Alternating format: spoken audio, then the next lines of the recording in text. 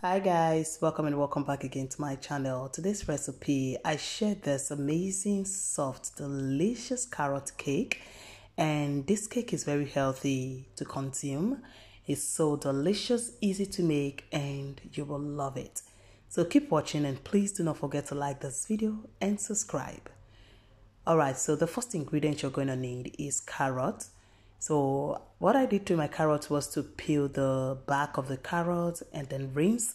And next we are going to grab a grater and grate the carrot. And after grating, I'm going to transfer these to a chopping board, and then I will grab a knife and chop these to a smaller pieces because at this stage the carrot kind of feel too big for the texture that I need. Alright, so that's what I'm going to do right now. I'm going to just grab a knife and then chop these into smaller pieces. So I want to say a big thank you to all my amazing returning subscribers, guys. You all are awesome. Thank you so much for always coming back to watch my videos. Thank you for the shares, the like, and the comment. I truly appreciate. And if today is your first time coming across my channel, you are welcome. Thank you so much for clicking on this video, and please don't forget to like this video and subscribe if you're not subscribed yet. Alright guys, so after chopping the carrot, I transferred to a bowl, set aside, and next I'm going to grab a large mixing bowl, and then I'm going to break in some eggs, transfer some sugar into the bowl, and then I went in with some salt. And now I'm going to grab my hand mixer and just whisk this until it's pale and fluffy. Alright, so after whisking for about 2 minutes, this is the texture I am going for because I do not need this to be too fluffy. So I just need that cake to be very soft in texture. Alright, so after whisking the egg, I'll then transfer the grated carrot into the mixture, and I'll grab my spatula and just mix this well to combine. And once that is nicely combined, here I have my orange. I'm just going to zest this into the mixture. I need that orange zest, this is going to add extra flavor and extra color to this cake recipe. And once I'm done zesting in the orange, I'll then go in with some cinnamon powder and a little bit of nutmeg for extra flavor. And then I went in with some cooking oil, and now we are going to mix this gently until it's well combined.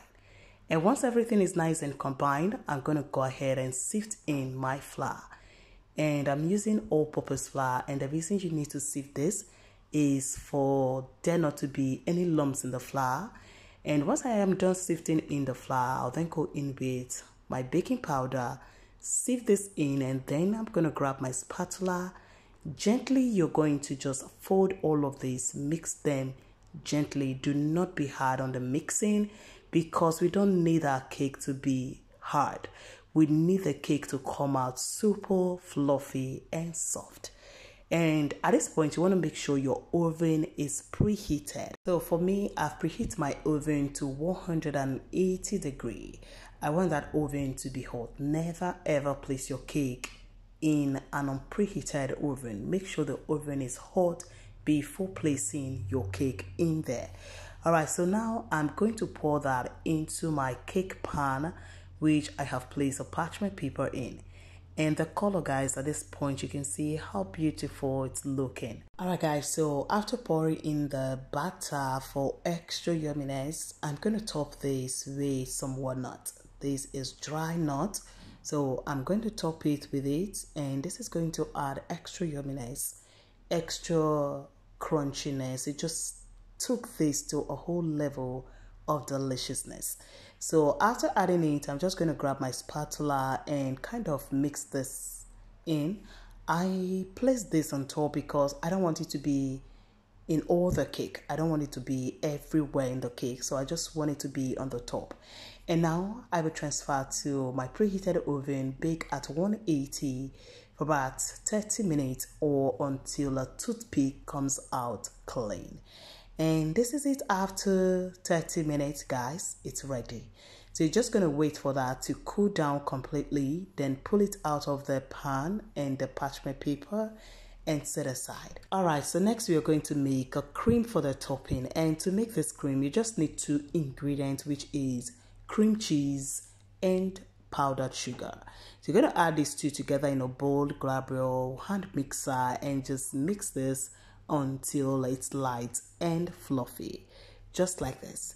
And next we are going to just add this on the top of the cake, and guys, it was so amazing. But you can choose to have your cake the way it is without adding this cream on the top, or you can make the cream because it just make it extremely yummy.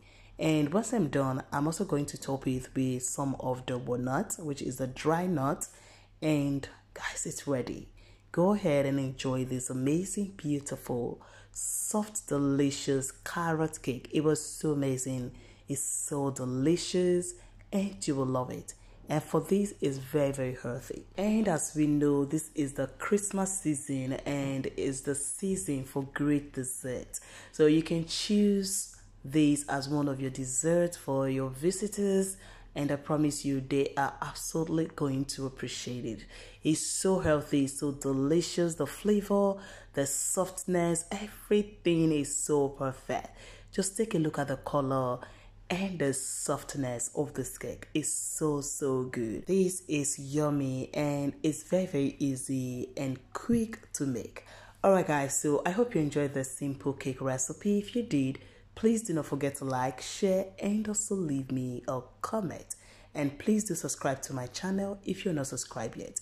Don't forget to click on the bell notification so you don't miss out on my videos. Thank you so much for watching, and I'll be seeing you in my next video.